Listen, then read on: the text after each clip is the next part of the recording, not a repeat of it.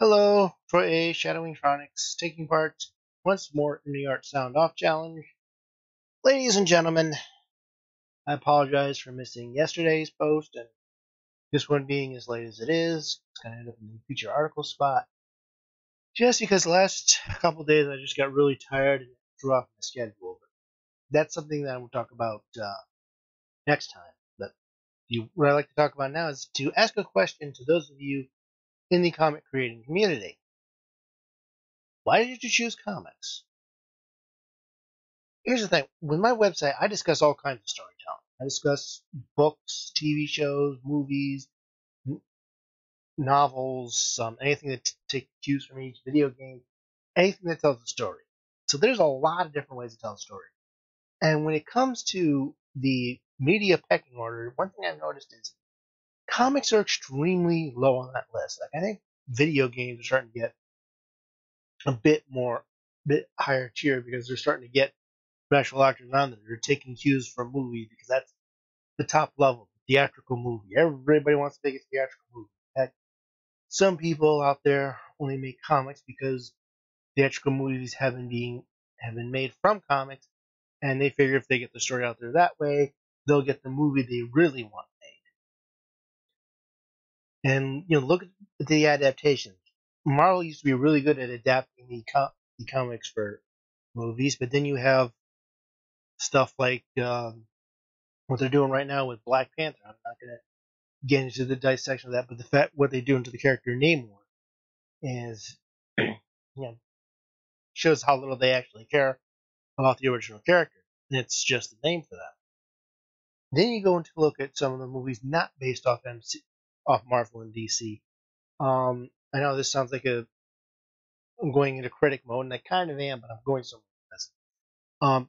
Did you know that there was a recent movie with Jennifer Lopez and Owen Wilson, was it?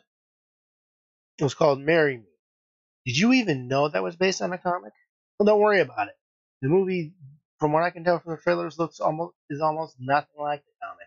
It doesn't seem to have the charm, the comedic style, and the maybe it has the heart, but it doesn't have as so missing from what I liked about the comic.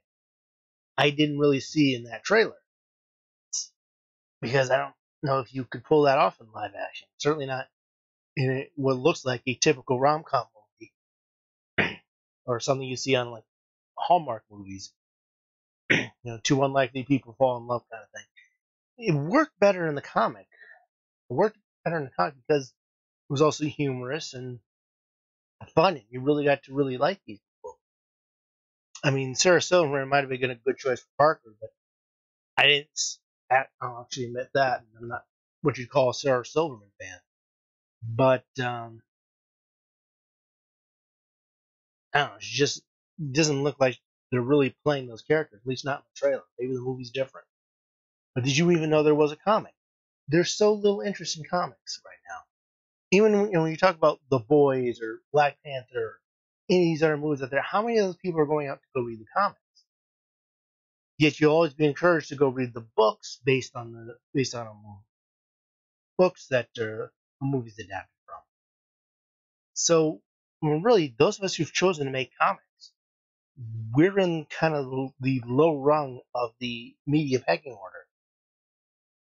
And to me, there is no different. Every form of storytelling, movies, television, theater, whether you're using puppets, cartoons, whether you're using stop motion or marionettes or anything, every format has a different way to tell a story that's unique to that format. And what I love about comics and making comics is it's fun for me to take and do that, to make those kind of things happen, to tell a story in a way that only comic books can. It's fun for me to write. It gives me uh, the most control over what I'm doing. And, I could write a novel, but the problem is I'm terrible at describing things. It's easier for me to draw it out than for me to explain the room that they're in. And did I do, okay, how did I lose my picture? I've lost picture. Why have I lost picture?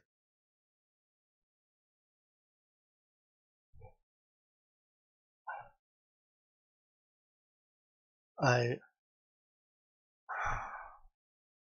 Man.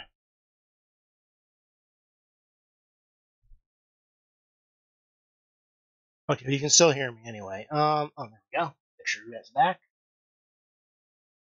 Don't know for how long. Well, okay, I'm winding up anyway.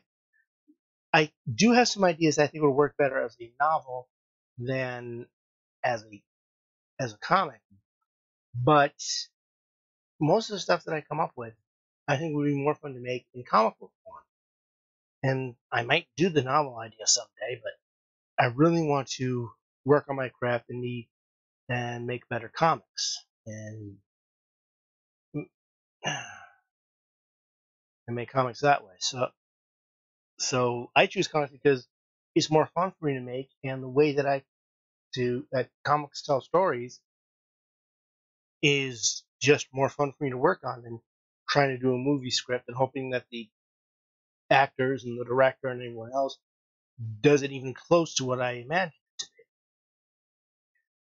be. So for comics, I like the control. I like that it's fun for me to do.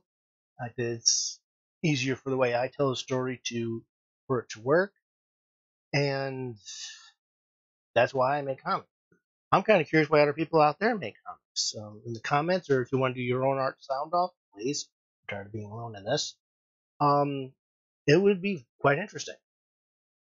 But I think that's where we'll cut this one off. So I'm gonna get this uploaded. Hopefully next week I can get out all 5 days like I want to.